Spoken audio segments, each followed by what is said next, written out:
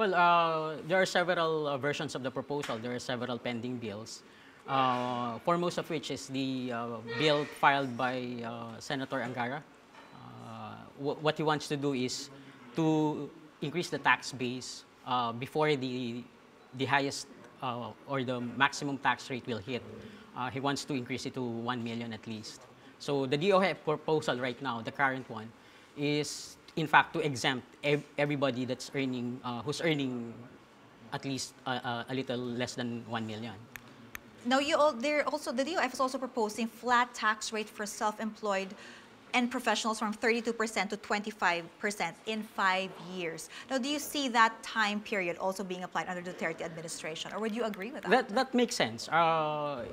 That should be staggered so that the government will be able to get its footing where to get the revenue loss. No? If we're talking about increasing the VAT rate by another 2%, that would give the government additional at least 50 billion pesos per year. Right, because we have a chart here showing what the DOF looked at as losses that would happen once they try to adjust these rates. For example, we have the losses when it comes to personal tax, corporate tax, and offsetting it with VAT. Now, before we go to VAT, just wanted to go to corporate income tax this time. So they want it to be reduced to 32%. Do you see this happening immediately or more also on a 5-year period? It's better to lower it from 30 to 25 right away. Right away, immediately. Yes. Because if you think about it, what companies will be able to save will be devoted to expansion, and that would generate employment. Employment would have you salaried employees who will also pay taxes and consume. The DOF, though, said that this should be calibrated together with tax to GDP ratio. So as tax to GDP ratio increases, that's only when this starts to decrease slowly. You don't agree with that? You want it immediately?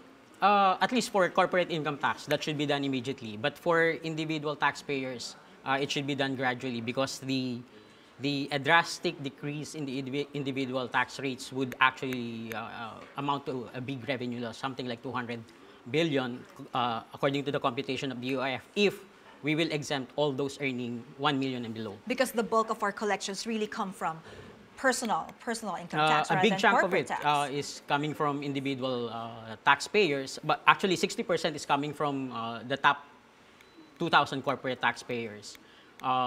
Something like 82% are coming, 82% out of all the individual taxpayers are coming from salaried employees. Now, with the increase in VAT, they're looking at even up to 15%. Will that be enough to offset the loss that would come from reducing those income taxes? I'm really not so keen on immediately increasing the VAT rates, because that will hit the ordinary person. So how would you propose to go about it? Let's look at it. Let's study it 3 years from now. Because there are other ways that we can actually gain the revenue loss. We can take it back. We have to improve tax efficiency, efficiency in collection. At this point, the government is heavily reliant on voluntary compliance, so tax compliance. So 95%, in fact, of the revenue of the government is coming from voluntary compliance, what we declare as individuals or as corporate taxpayers. So what do you want to change about that? How do we change it? We need to be able to simplify the tax system so that everybody will be able to comply and will be encouraged to comply. If you look at the United States, the tax compliance rate of the United States is 85%. The Philippines is below 50%. So meaning, if you say there are 100 million taxpayers, only less than 50 million are paying their taxes in the Philippines. Just an example, straight computation. So if we will encourage tax compliance, the government does not have to worry about the revenue losses. Yes, whether we should increase the VAT rate.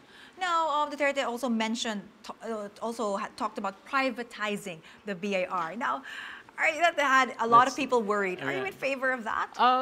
It's not a bad idea at all. Well, anyway, the trend is outsourcing. So we can probably outsource the tax collection function of the Bureau of Internal Revenue. Which is actually being done in other countries. Correct. So, which is actually the source of the systemic and institutionalized corruption. So in order to get rid of that immediately, outsourcing is not a bad idea. So outsourcing of the collection function yeah. of the BIR. Thanks so much, Jules, for your insights.